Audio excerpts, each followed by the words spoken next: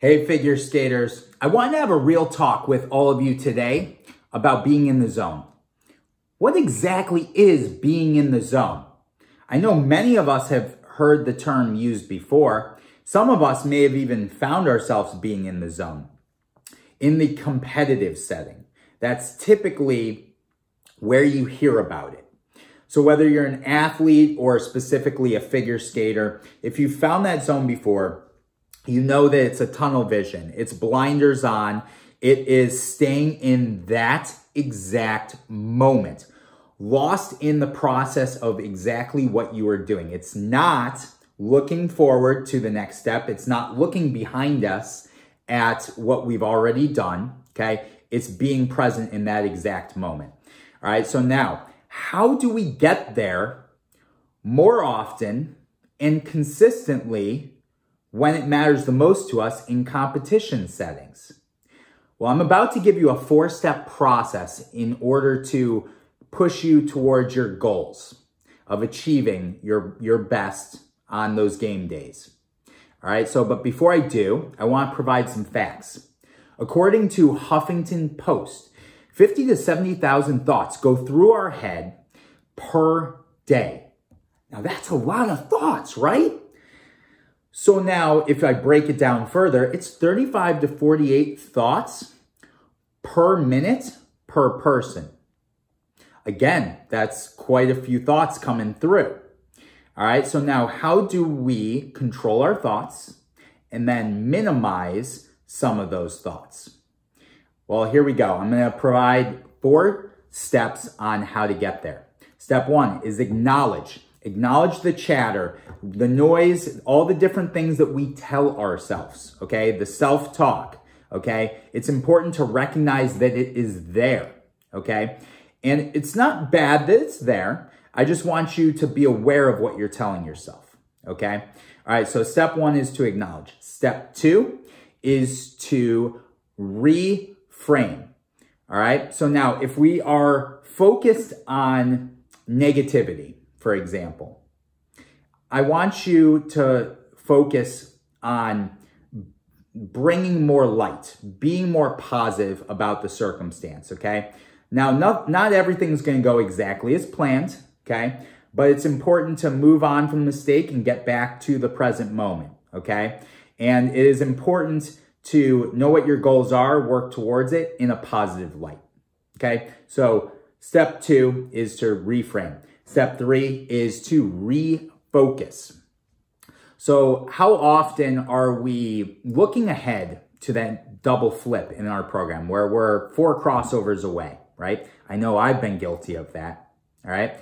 And that anticipation of getting there before you've gotten there leads to a little anxiety, and then that can affect the jump, right? Whereas another way to do it is to go ahead and stay in each crossover that you're doing, and then focus on your muscle memory.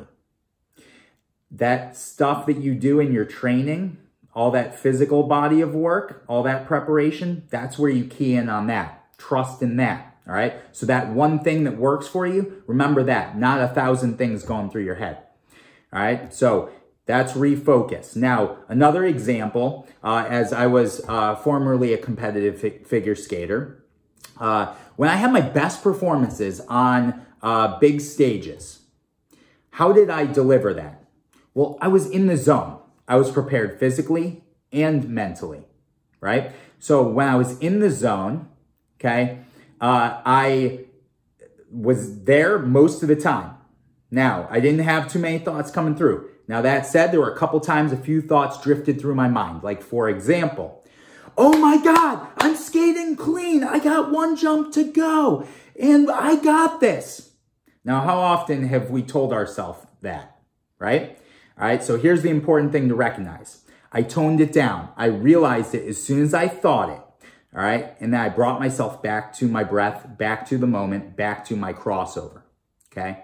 Because as enthusiastic as I was, and I was excited, okay? I'm not saying don't get excited at the end. But in that moment, I realized I needed to get back to my crossover if I was going to do that next element and focus on my muscle memory to deliver that last jump. right? So I did that and then achieved my best because I changed and refocused my thought process, all right? So that's step 3, is refocus. Step 4, execute. Everyone has a picture of where they want to be. Now, how do we get there where we're delivering our best on game day, on that competition day, and consistently? You need to have a path to get there. You need to have goals.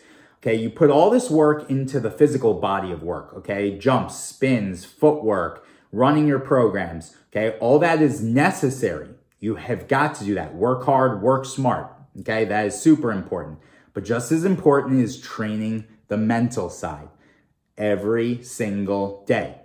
I provided a video before, a few days ago, that talked about visualization and meditation, all right? I definitely highly suggest doing that to help get you into the moment more often, okay?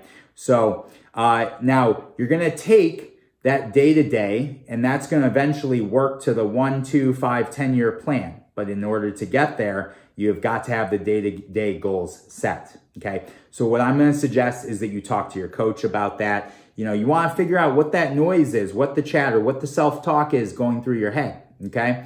And then you wanna figure out a plan on how to get yourself in the right state of mind to deliver your best consistently. So another piece, in addition to talking to your coach about it, is also considering a sports psychologist. So those are 2 pieces to help you set that landscape, all right? So my views on all of this come from my own personal experiences, as well as, and that's, you know, as an athlete, you know, and then also as a coach in talking to some of my skaters as well. But definitely get with your coach and potentially a sports psychologist to help you navigate all of that. All right, because I do want to see each and every one of you bring your best, unlock your potential.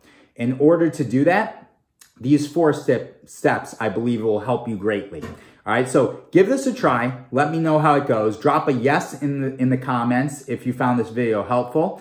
And please be sure to share this with your skating friends and anyone that might benefit. Thank you so much, you guys. Let's go ahead and crush the rest of this week.